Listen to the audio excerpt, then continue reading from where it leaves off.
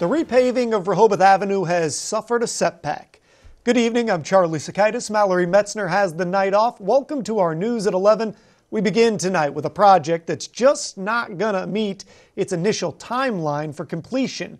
You might remember back in August that the city of Rehoboth announced that they plan to repave the avenue this fall. Well, you're going to be waiting a bit longer than that to see any construction. Coast TV News reporter Charles Reinert is live in Rehoboth Beach. Charles, interestingly enough, people were actually happy to hear this news today. Charlie, even though it's technically the off-season, hundreds of people still go up and down Rehoboth Avenue every single day.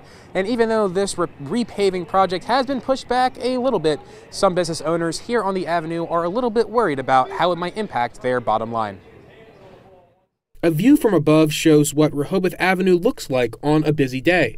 A repaving project of the avenue was supposed to start this fall, but that's now been pushed back until early 2024. Nosko Ivanov, who owns Critter Beach, thinks it's great news for businesses like his. January, February is the slowest, then March start picking up again, but I believe that if they're gonna do something, they should do it then and not before December. The project is a team effort with the city of Rehoboth Beach and DelDOT. Public Works Manager Kevin Williams says DelDOT needs a little more time before this project can begin, though he adds starting in the winter would make the job tougher. Obviously it's harder to resurface and pave, get asphalt in the wintertime, but maybe we can get all the associated concrete work and everything else done and then, maybe in March or so be ready to pave. So we're hopeful that it's done, obviously, before the start of the new season. The good news, according to Williams, is that Rehoboth Avenue will not be closed completely while construction is underway. But any slowdown or traffic clog due to the repaving has business owners like Chad Miller worried. Consider the business owners, even the residents in town. There's got to be a reason why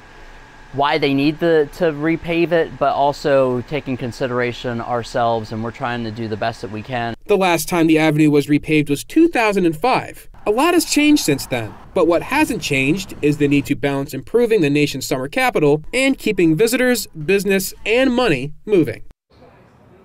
The Public Works Department says it's not entirely clear right now how long this project will take once construction eventually rolls around. I'm Charles Reiner, live on the Avenue in Rehoboth Beach, Coast TV News.